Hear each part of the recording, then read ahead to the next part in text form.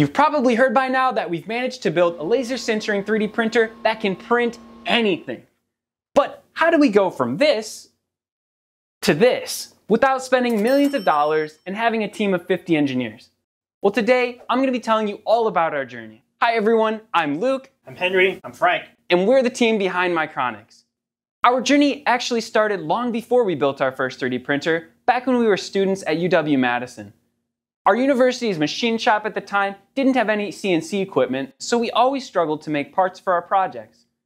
How hard could it be to just build one in our apartment, we thought? So we began researching and designing a CNC mill.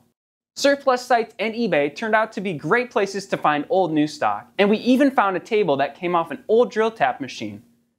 We also ordered half a ton of rectangular steel tubing for the frame of the machine, which got delivered to our apartment on 2 pallets. Thankfully, our landlord wasn't paying attention at the time.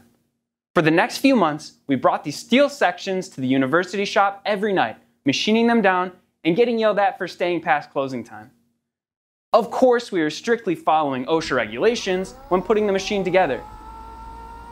No schematics were ever created for the electronics because that's for people with bad memory.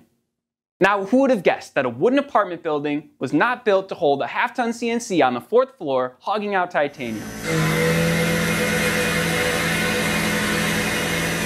The floor kept shaking for some reason, and our downstairs neighbors were not too happy about our broken washing machine. A few months later, we moved to the ground floor, and in 2023, we moved into our current lab. While using our CNC, we've always found it annoying how even the simplest parts take forever to program and set up.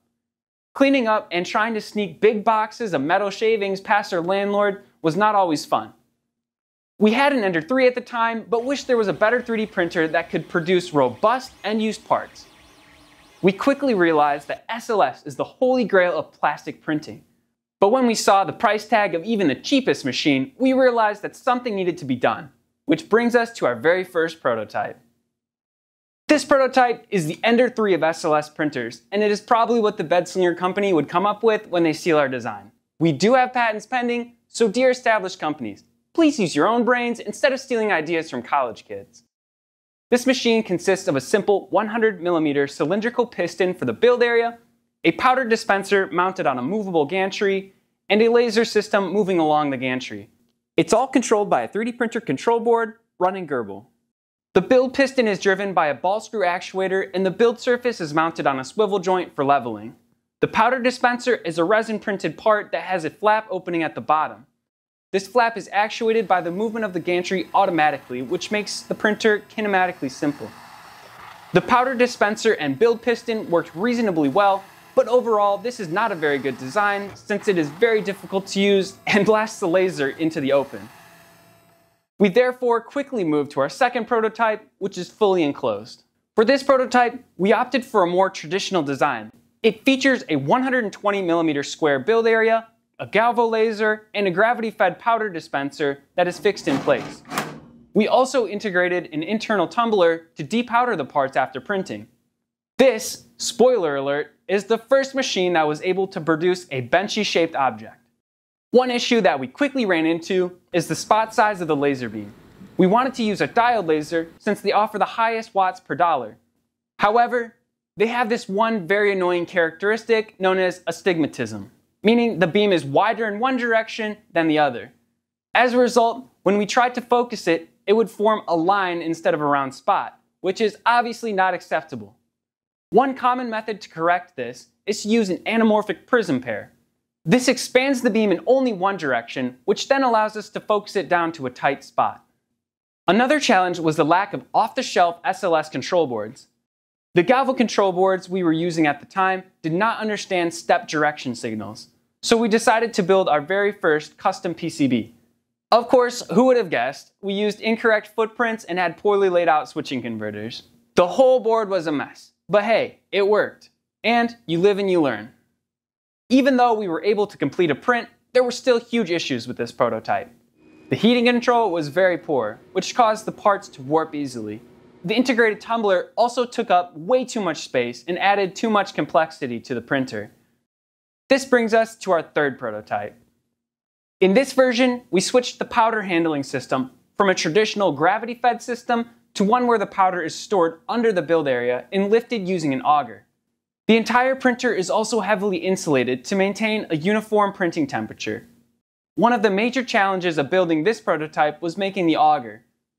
We initially tried 3D printing it out of high-temperature resin in multiple segments, but quickly realized that this would not be accurate or strong enough. So we bought a super cheap 4th axis and attached it to our CNC. However, due to the length of the auger, it could not be cut while only being supported by its ends. Therefore, we chose to make one out of PTFE. This, of course, wore down very quickly, but it lasted long enough to survive one print and produced our very first solid benchy. After this, we bit the bullet and paid Xometry $1,500 for 10 augers for future prototypes. After staring at this machine for a bit, we realized that the only things touching the powder are the build plate, build chamber walls, and the air on top.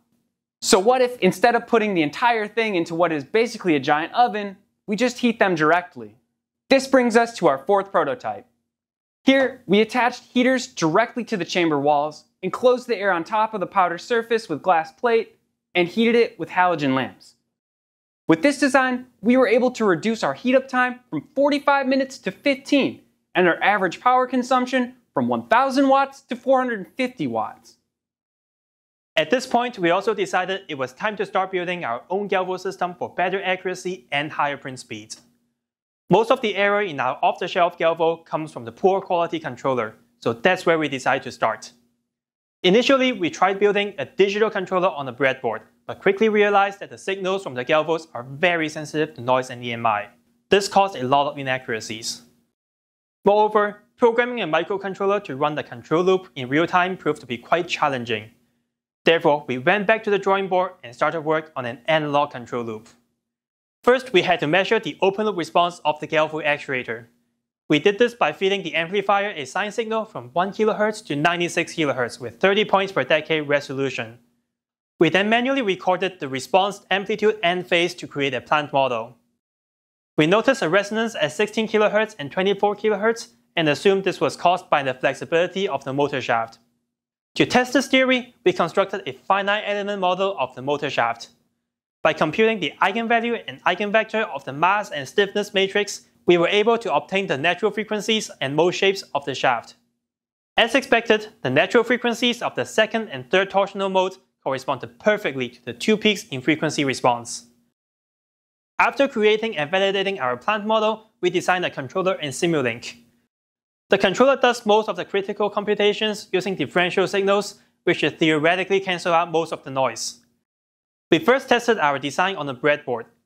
After some fine-tuning, we were satisfied with the stability and response.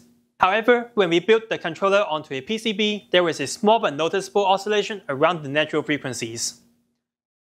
This perplexed us for a little bit because we didn't change anything when transferring the design onto a PCB. Thankfully, we quickly realized that the harmonics of the switching voltage regulator was what's exciting the torsional modes of the shaft.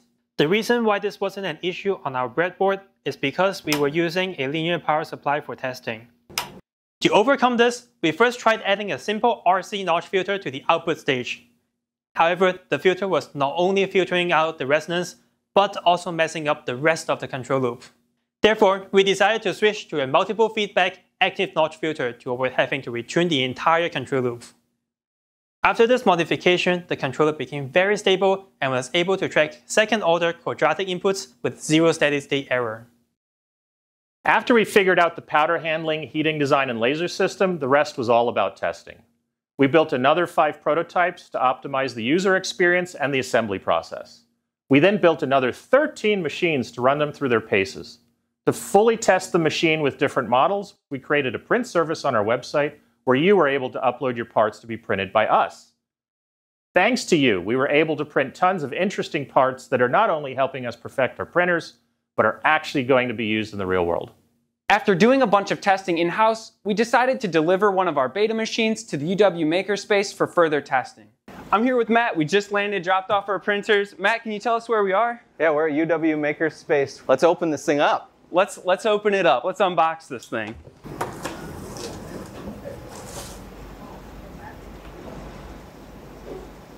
All right, we got everything unboxed and set out, so let's turn it on.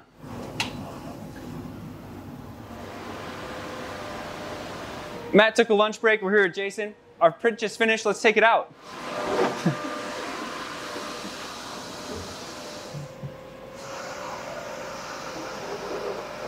Part came out looking good, so let's go ahead and measure it with the calipers, see if it came out accurately. The other parts in the print also looked quite nice. And there we have it, the Micron Desktop SLS 3D printer. It's coming on Kickstarter in June, starting at $29.99. In the meantime, subscribe and hit that bell notification, join us on Discord, and if you've got a question, leave it in the comments below.